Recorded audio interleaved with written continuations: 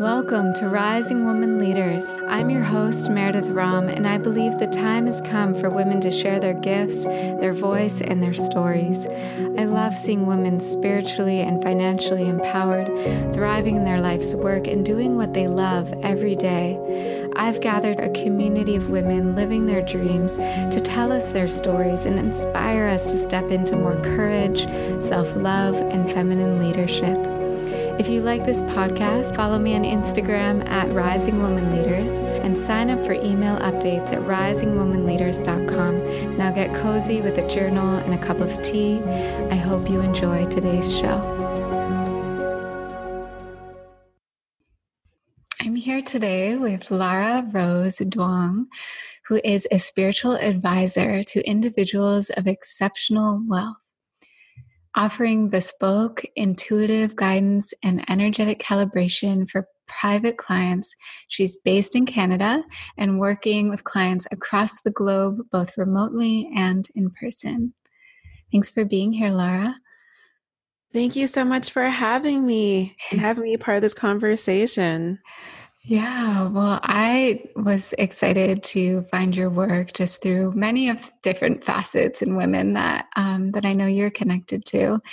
And money has always been something that I am so curious about and want to engage with and want to learn everything I can with, especially being a business owner and entrepreneur.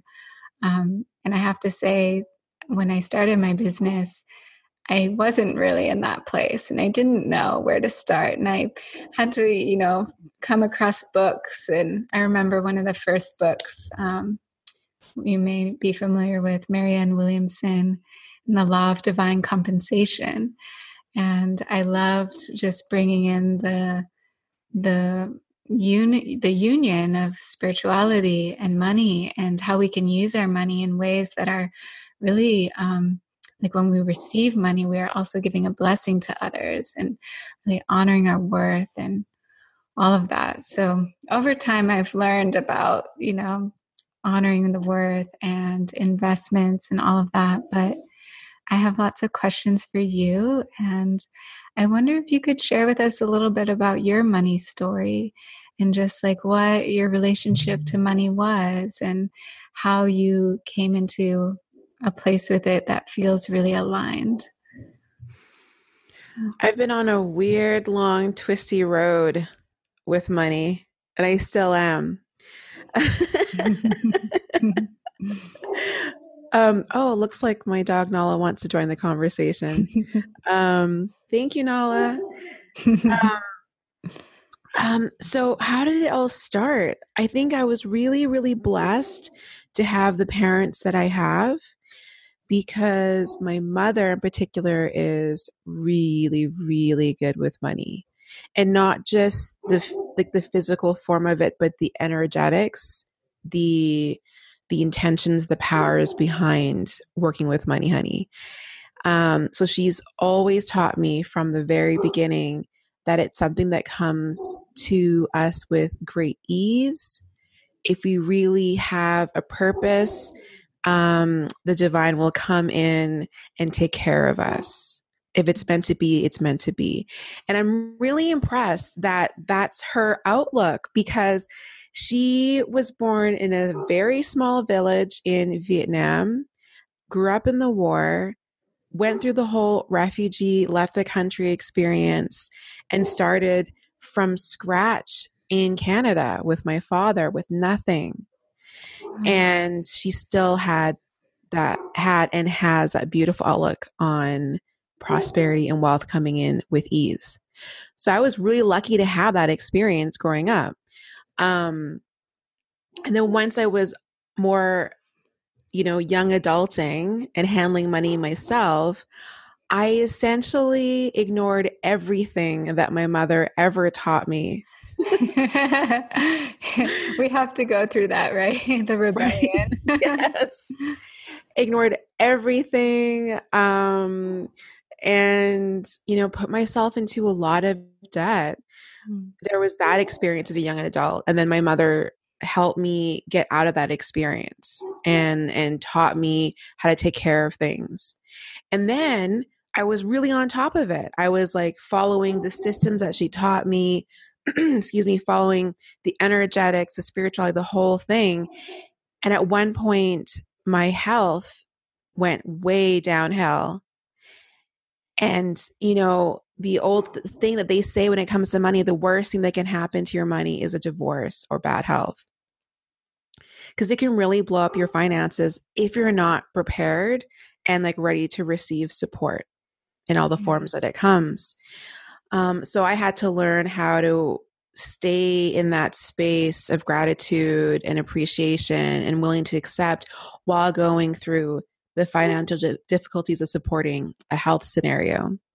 And then I recovered from that, again, using my mother's tools, working with my divine teams, and all that kind of stuff. So eventually she encouraged me to go into, my mother encouraged me to go into financial advising. So I went the traditional route of learning the schooling, opening up my own thing, joining a corporation, which was great. But I found that industry works from a place of fear, fear to motivate action, as in instill fear of the future and the unknown to encourage you to save and to plan. And that doesn't sit with me too well, in the sense that I would rather let love move our actions, let love inspire us, because I feel like love begets more love, hope begets more hope. We need to make decisions, take actions from that place. So that's when I left the financial corporate world and decided to focus solely on working on the energetics and supporting like the soul conversations around our legacy and our money. So I still have my days where I don't even want to look at money. And I have to realize, okay, like where am I in my cycle, hormonally speaking? Where is the moon? And just allow myself to feel that stress and then move through it, and know that if I trust the altar within and my divine team, things do get taken care of ultimately. Yes, that is beautiful. Yeah. It's good to hear just the ups and the downs and the places where things are challenging. And I'm sure a lot of us have had those health moments, or those moments where it's like, unless you really prepare yourself, you don't know what's going to happen. And I want to bring up, just like, I think for a lot of people, really looking at your money, really being in that inquiry can be pretty confronting, especially if there is debt or you haven't been looking at it in a long time. So I wonder what tips you have around beginning to form that relationship again, beginning to bring some ease and some more of the loving energy back into relationship with money. Yeah. Oh my goodness, where to start? I think I say this quite often, but I always like to come back to clarity as the first place, allowing yourself to see things for what they are. Because so often we can hide the truth from ourselves, and that can make things more difficult. So just like any relationship, whether it's with another human being, an animal, our money, we need to have clarity, be honest with each other, really look at each other, look at what we want for real, not just external ideas of what we want. But when we like check inside and go, what do we really want to do with our money? What do we really want our money story to look like? Having clarity and honesty around that. And then having honesty around, okay, well, where did I learn my money honey practices? Are there stories that I took on from my ancestors? Are they stories that I took on from my parents, from my community, from television? And go, okay, I'm not putting those people in a place of blame. It's just like being honest with ourselves. Like sometimes we weren't given the opportunity to learn how to be with money. So let yourself be honest about that. Wow, like I didn't get a chance to learn about taxes or budgeting or goal setting or anything.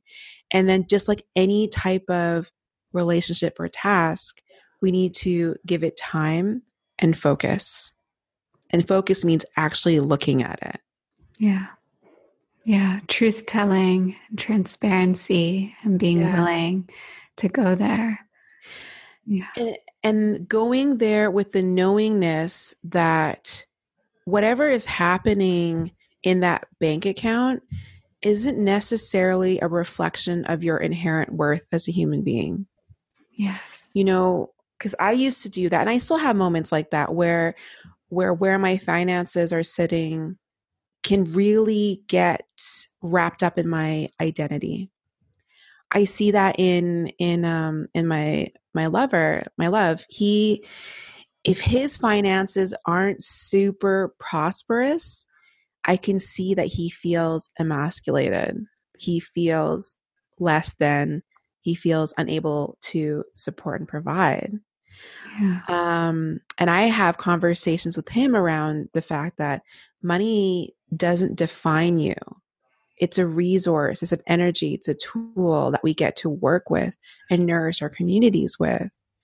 So get clear on how you want to nourish, how you want to be nourished. And then usually more often than not, the money arrives. It's like, oh, you've given me purpose and focus. I'm here to Mhm. show up now and work with you. Yes, this is so interesting because just this week I've been having a conversation with my husband about saving for a payment for a house. And I can be pretty fixed about like, okay, this is our goal. This is how we're going to get there. This is what we need to do. And he just before getting on this call, he was like, I need something more than this. Like, I need to understand what that goal is going to bring to our life and to other people's lives. And so we like took it a layer deeper, and I was like, okay, well, here's what I see. And I was going into it and like thinking about raising a child in the house and thinking about him playing piano in the living room and having the dinner parties and like working in the garden and like it being something that can be so much more. And then we Yes. both were just feeling so much more connected to it. He's like, can we write that down so that every month when I'm depositing that money to this account, I can like feel that Yes. and think about that? Can we get your husband on this call? He is amazing. Yeah, he's pretty amazing. Yeah. No, I love that. And that's exactly it. When we can infuse our intentions with purpose and true emotion and really live that experience, that sets a frequency in our system and we become like a radio tower broadcasting this frequency, and then that the thing that we want is coming. It's going to arrive. So I'm so excited that he like intuitively went there needing that extra nourishment. And that's, I love what he said too, was how is this purchase going to go beyond us? Like, how is it going to serve our community? How, like, what does it contribute to? And that's something that I work with people a lot, is thinking about the full trajectory, like the full lifespan of money, honey, because it exists before it arrives to you and it exists beyond you. And so where is it coming from? Think about the journey it's been on, the families it's taking care of before it came to you. And then when you go to, you know, make that down payment or buy the groceries or pay for your gas or, you know, pay for your meal out, where does that money go to? What families does it take care of after that? And that's a way to connect with the healthy aspect of money, honey, versus this idea that money is evil or something beyond us, something that exists to punish us, which is like a story that does exist out there. Yeah. Yeah, I'm just kind of like getting this visual of alignment, like the energy body, the emotional body, the physical manifestation, like coming into that alignment. Yeah.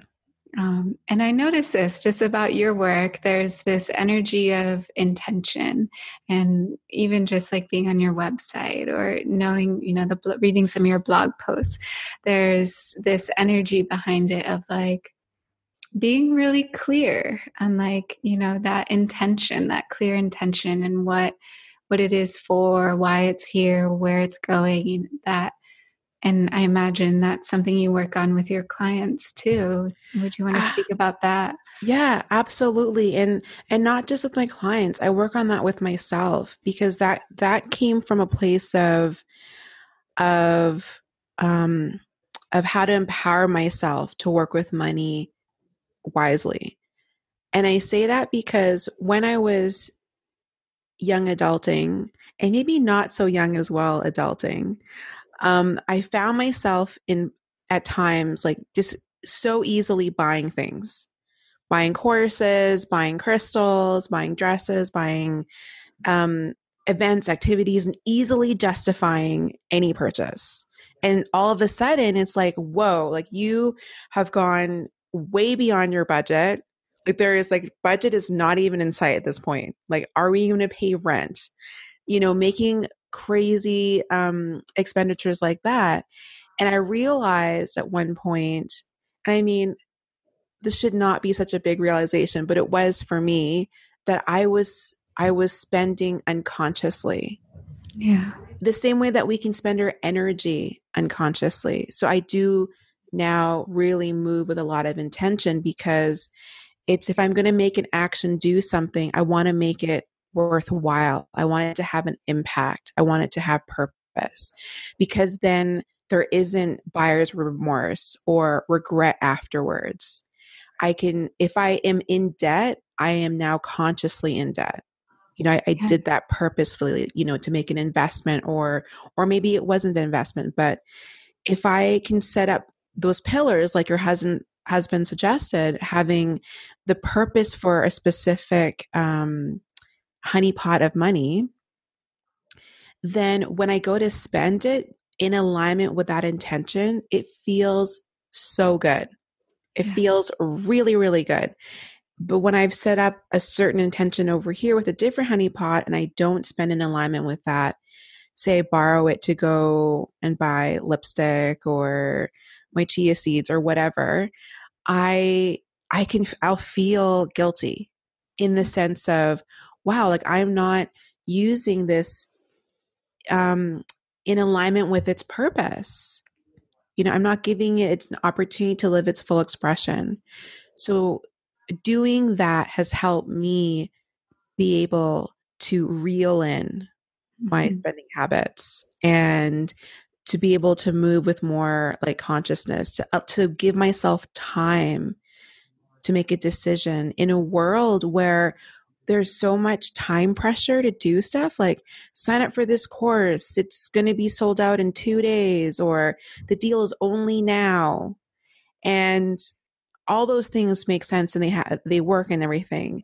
But I found in the long run for myself and for my clients that work this way too, that need to work this way, is that even if, say, you in quotes miss the deal, in the long run, you'll spend less because you haven't purchased like 10, 15 different things. You've only purchased one thing or two things at a cost, at an investment that made sense for you in that moment.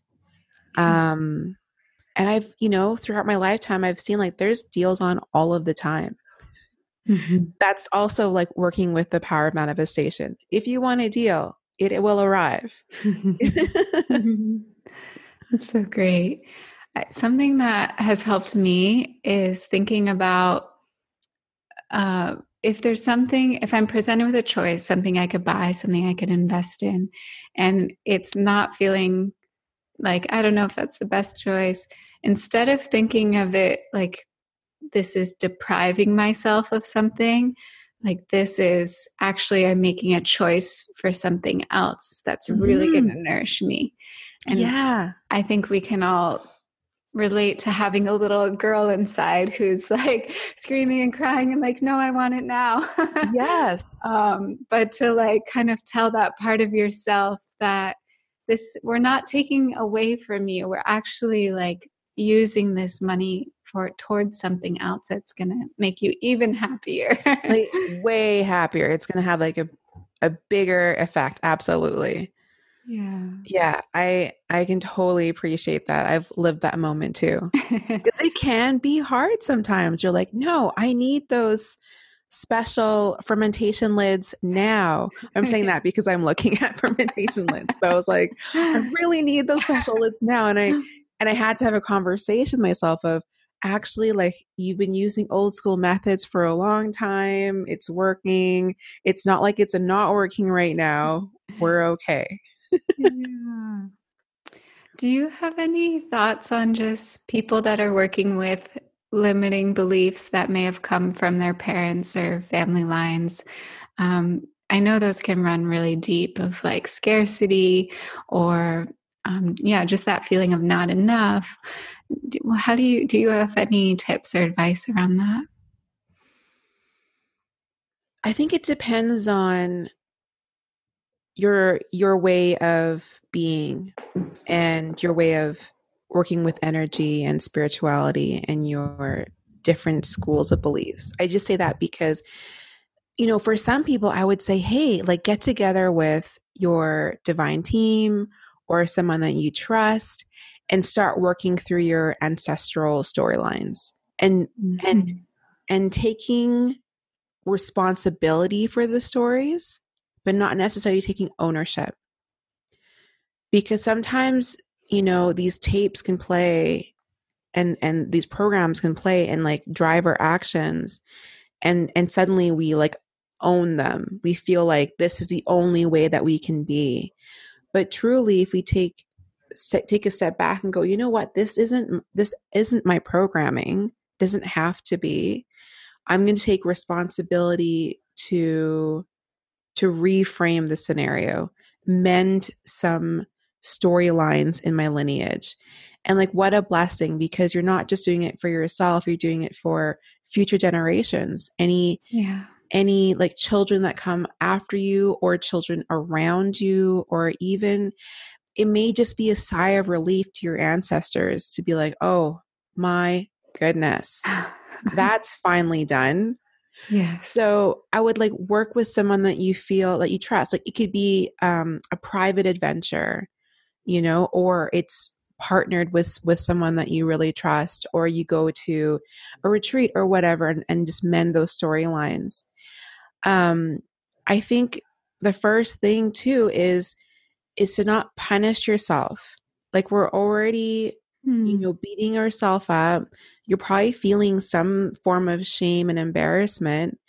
It's in that moment that we really need to step back and allow ourselves to be supported by ourselves.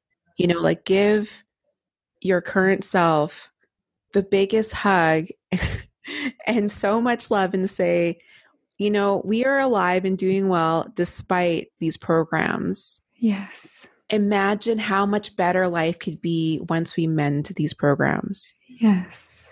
Um, I think those are the two things. There could be Yes. more, but we'll see.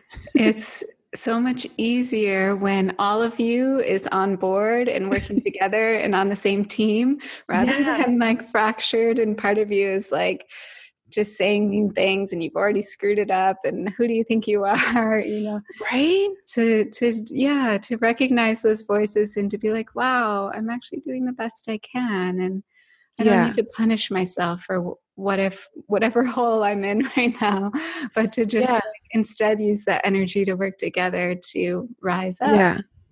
Because when we have those multiple and opposing voices within us, and they all, do need a seat at the council table, but we all need to recognize when a job is complete. Like for me, my fear usually just indicates that I need to attend to something. So when fear comes up, I'm like, okay, I'm going to listen to you. And then, okay, you've done your job. I'm now going to go take care of this thing over here. Um, what I was going to say is that when all those voices are just talking nonstop, we actually become immobile. paralyzed. Nothing is happening. We're not moving. And that feels even worse, I Yes. feel. So we need to acknowledge the existence of the fear or the shame and thank it for giving us a little kick in the butt to do something.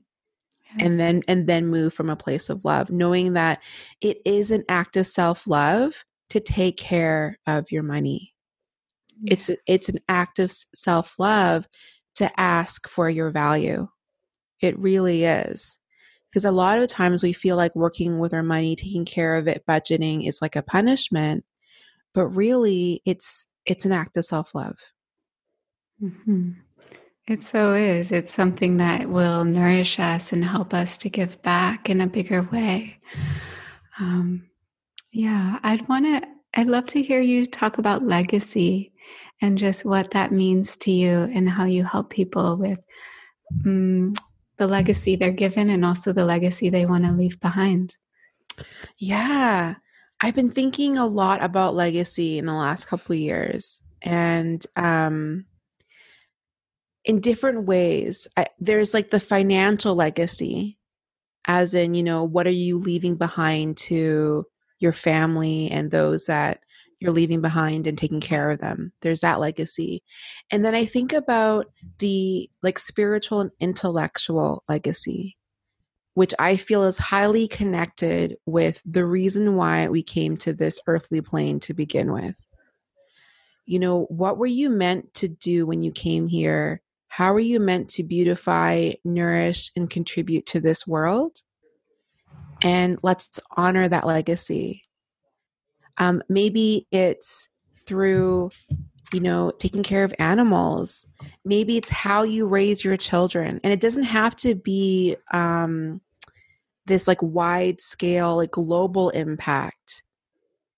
When people think of legacy, they think, oh, well, I mean, I'm not going to be the next Oprah Winfrey or something, or that kind of thing. But it doesn't have to be like that. It can be more of a small scale. Like maybe your legacy was helping your community plant more trees. And maybe your community is only 1,000 people. That's okay.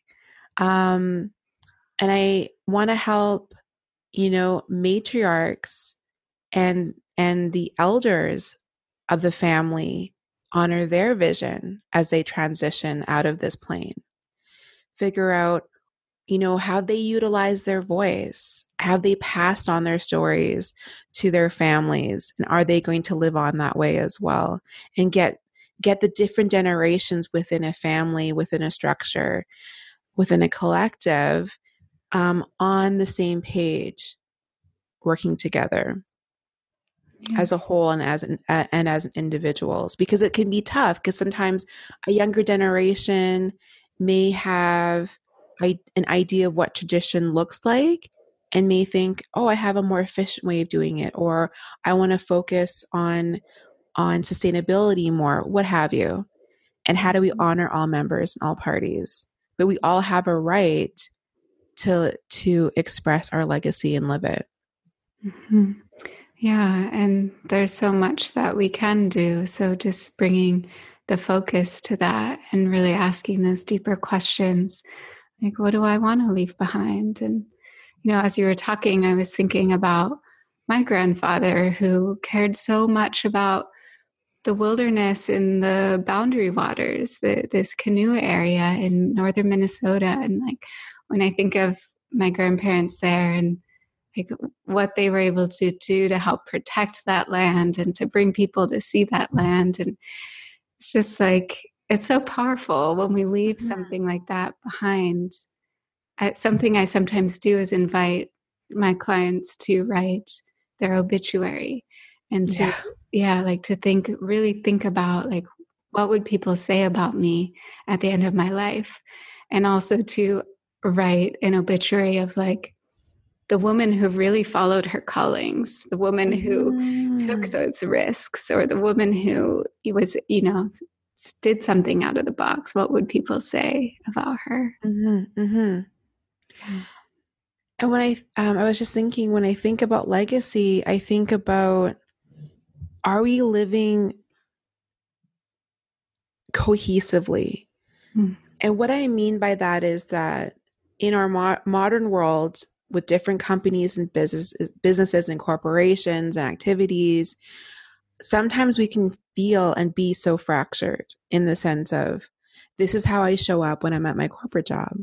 This is how I show up when I'm soccer mom. This is how I show up when I'm with my girlfriend or boyfriend or my friends. This is how I do business. In my home life, I like recycle like really, really well, but my business that I run isn't really sustainable and doesn't recycle.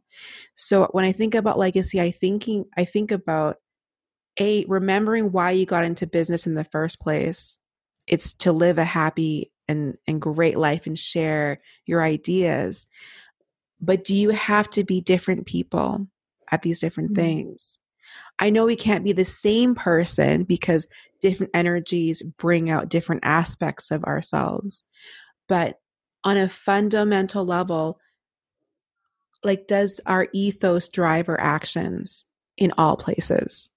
And sometimes it isn't. So sometimes when we think about legacy, it's having those conversations and working through them and then figuring out how do we change the structure of somebody's business to honor the legacy they want to leave behind personally as well.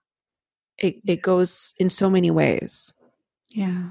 Yeah. Recognizing all the places where our energy is dispersed and how it can be a more whole picture, Yeah. whole self. Yeah. Yeah. Mm.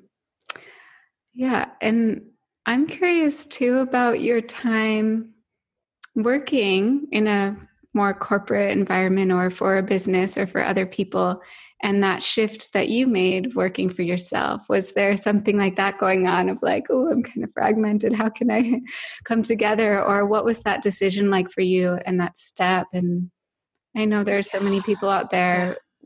there, in that choice of like working for someone else versus having their own vision and having Hmm. to make peace with that Yeah. or I to take the definitely, leap. yeah. No, you bring up a really good point. I don't think I thought about it in that context, but yeah, absolutely. I did feel fragmented. Because the conversations I really enjoyed having, around money, honey, and prosperity, they weren't happening at the table. They were in the sense that, um, I would have them, but they weren't in the sense that that wasn't the way you're supposed to do traditional financial advising.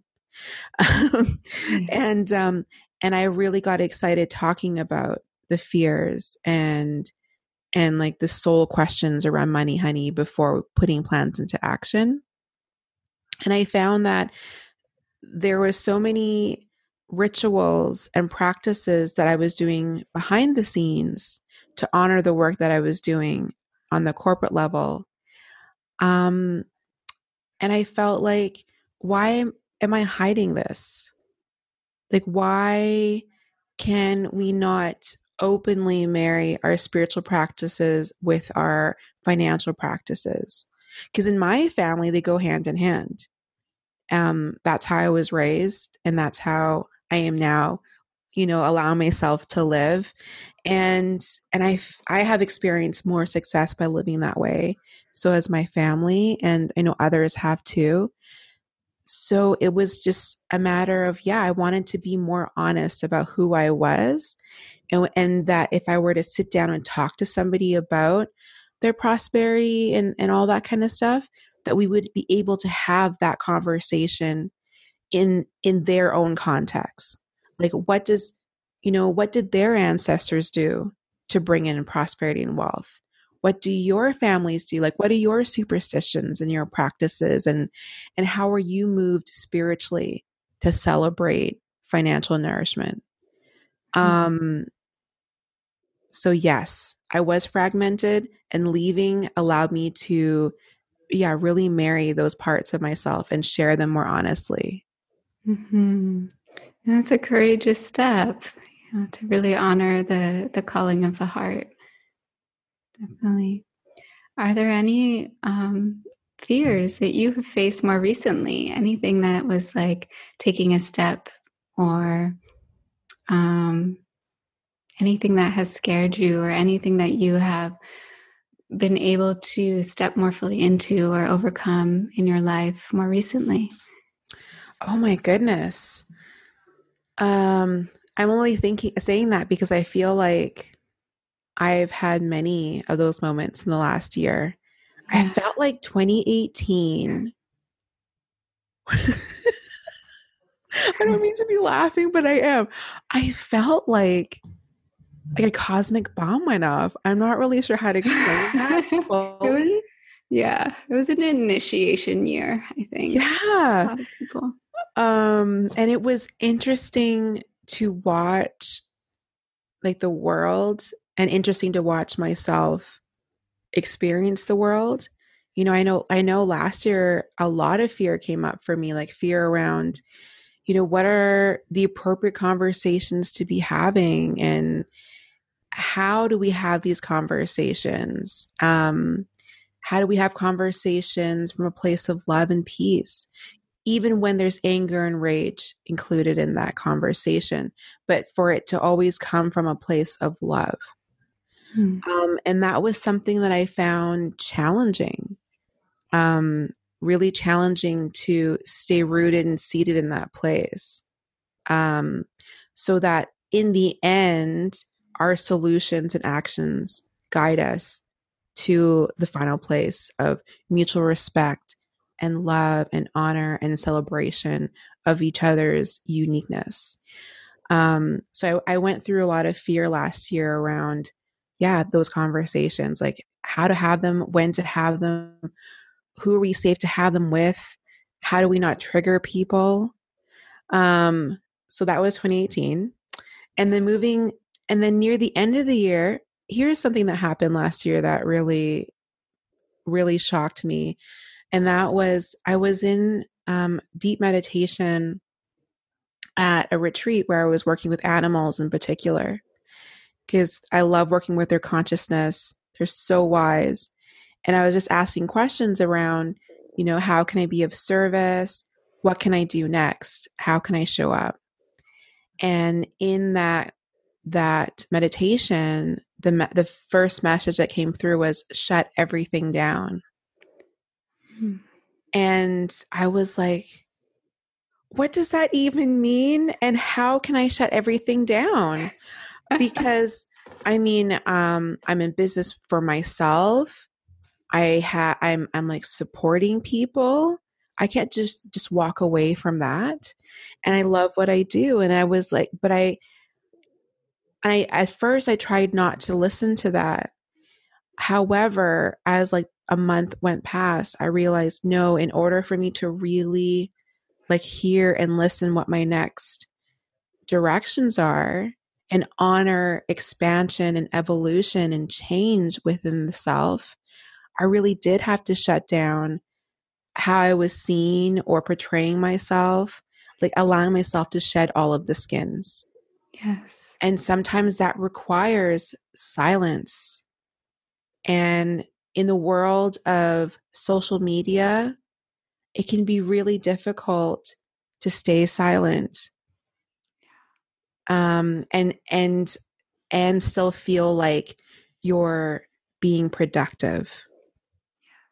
But something I've learned over the last, I don't know, 6 months since I've been doing this, and I haven't actually talked about this publicly at this point, is that I feel like in the silence, I was more productive. Even though on the surface, it may not seem like things are happening, I feel like on an internal level, it allowed me to be more honest about who I want to serve, how do I want to work, how do I want to show up, and how I am not going to allow myself to be dictated by formulas or way to do things. Like, even allow myself to be even more honest about how I want to show up, if that makes sense. Hmm. I went through a really similar thing about a year ago, and the got clear guidance. It was just like I actually, a few months before that, I had published a book my first book out in the world. It was a memoir. It was about my travels through India. And it was an amazing journey to come all the way into publishing it. And a few months after it being out and doing some events and all of the things and the lead up to the launch and all of it, I was just like, I need to go into hiding. I need to like just close things down for a little bit to really honor this huge thing that happened, and also to rebirth in a way, to see what wanted to come next. And yeah, I couldn't do that while trying to stay up on top of newsletters and podcasts and social media and all of that. So Yeah. I think that's an amazing gift to give to yourself when having that time, having that space. And it's really great to hear that you felt that was really productive for you. I think we're so conditioned to just like constantly be responding to the outside world and all the requests that are constantly coming at us. So to take that time of like, and also to be seeing what everyone else is doing and letting that inform and reflect on, what we're doing, but to like really have the space to have that come from within. Yeah. I was just thinking about like how scary it can be to show up as one thing and have a certain aspect of yourself be seen, and then at one point feel like that aspect isn't enough anymore. Like you want to share and show other parts and be known as other things. And how do you navigate that switch over? Because so often, at least in again in this the social media world that we live on, like we're seen as one thing, one aspect. For example, with you with the book tour and like launching the book, it's like, okay, for these months, like I'm known as like the budding author. Yeah. Okay, I am an author. I'm on a book tour, and then it's once that's done, it's like, okay, well, now who am I? Because I'm not only a book author anymore. I'm actually more than that. And how do I show up as a whole? Yes. Yeah. And that can be really scary in itself. Yeah. I mean, so many pieces, the journey of entrepreneurship and being seen and putting new things out there. It's vulnerable. It can definitely be vulnerable. Yeah, absolutely. And that vulnerability can get interesting when we're navigating financial relationships. When you're really showing who you are and you're wondering, are they going to see the value that I offer? Yes. Can I ask for the value that I really want to receive for this energy exchange? That can be a hard conversation to have, but I really feel like when we allow ourselves to sit in the seat of love and honor that whatever experience the other person goes through, that's their experience to process. And it's not necessarily a reflection on your own value. As in, if you have a certain rate that you ask for your clients and for the people you work with, for some people, it might seem like, oh, nothing, that's like chump change. And for other people, they might feel like, whoa, that's like my entire 2 months rent. I can't do that. That's crazy. And all the feelings in between. And I'm just wanting to say out loud that that's that person's experience. It's not necessarily a reflection on your value as a person and what you offer. Yeah. And it's how would you support people to recognize their value within rather than the reflections from the outside? Yeah. Wow. I don't know. You don't have to know the answer, but yeah, no, there's we're all kind of on that path. Yeah, no, we're definitely all on that path. And that's a conversation that I have with my clients all of the time. And it's always changing, because one moment they see their value numerically, if you're going to put it in a numeric way, at this price point, in terms of rates for work. And then a month later, they feel like, oh, wow, it's this high. And ultimately I ask, my question to them is, if you were to get paid a certain amount, whatever amount that is, whatever your number is, can you show up fully invested in that moment? Mm. If you show up and you feel a little bit of resentment or a little bit of, wow, like I'm giving so much and I'm not getting enough in return, I'm still, in quotes, hungry, not nourished by this experience, then you know you're not asking for your value. And it doesn't matter really what that number is. It's truly up to you as a person and the life that you want to live. Because some people, their rich lifestyle is them having a little house, you know, on a cottage yard, and it only costs them maybe $100, $300 a month to live. And that's more than enough. That's their version of wealth. So, them asking for a certain rate is going to be a different experience than someone else that's needing more. Yeah. Um, but we know that feeling. I, I feel like if you haven't had the feeling, I celebrate you.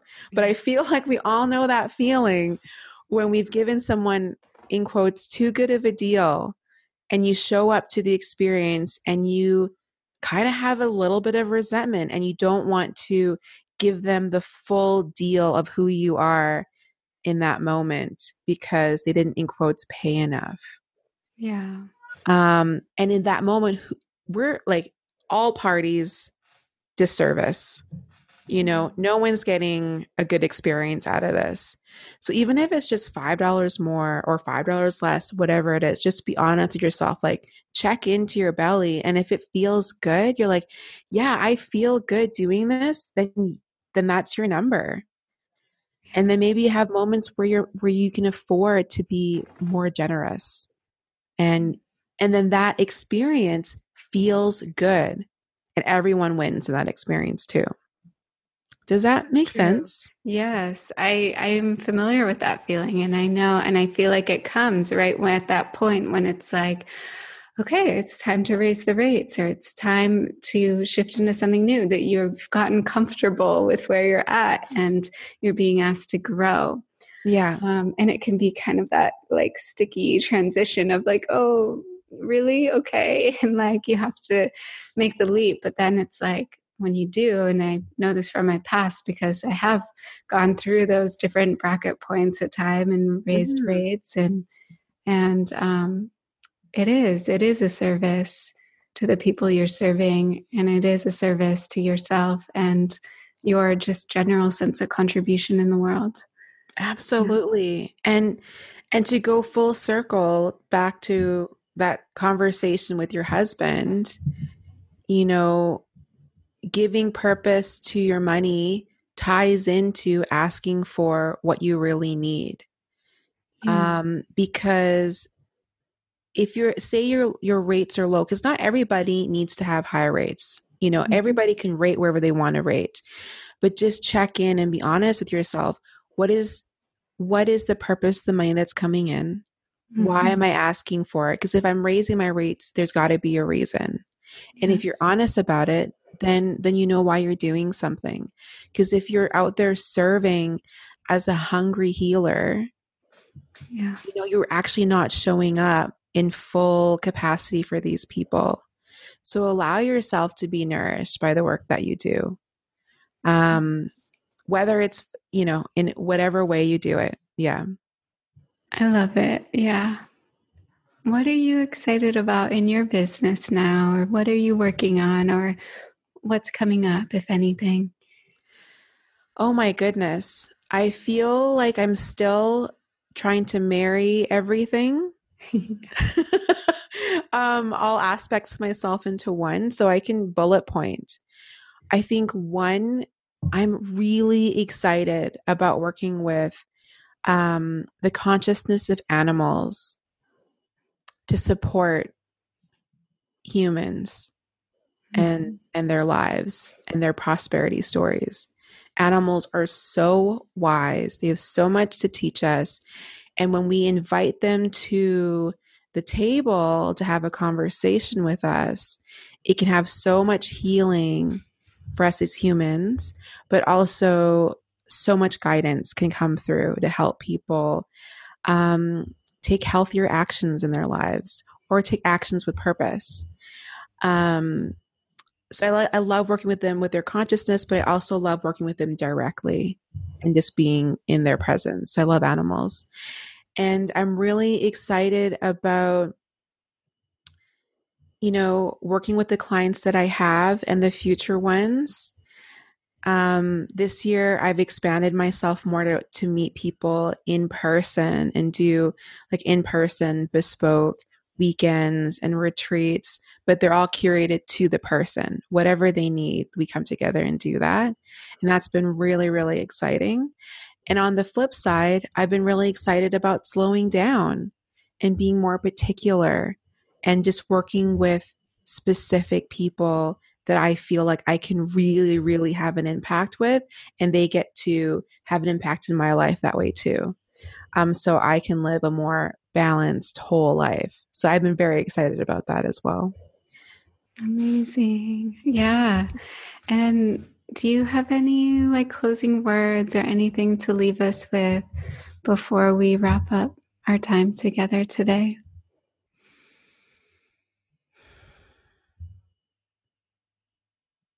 I just want to come back to the idea that love is money and love is a form of money.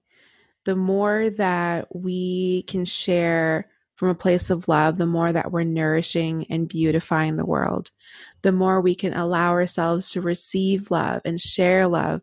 I feel that ultimately we become more prosperous all around, because if you can receive love, you can receive the nourishment of money, honey, and be able to ask for what you really want in this world. So if you are struggling with your financial story, or maybe you're sitting on stacks of cash, but you still feel empty, frustrated, listless, I'm going to encourage you to return to a space of love. Find out what you love doing in this world, find out what breaks your heart, find out what excites you, and let that guide you. And I feel like ultimately we will all become more prosperous if we do that. So love is money. Yeah. Let's take a moment to just close our eyes and to breathe that in, and invite everyone listening to do that as well. Just breathing in that sense of worthiness, our own innate value, not dependent on anything else outside of us.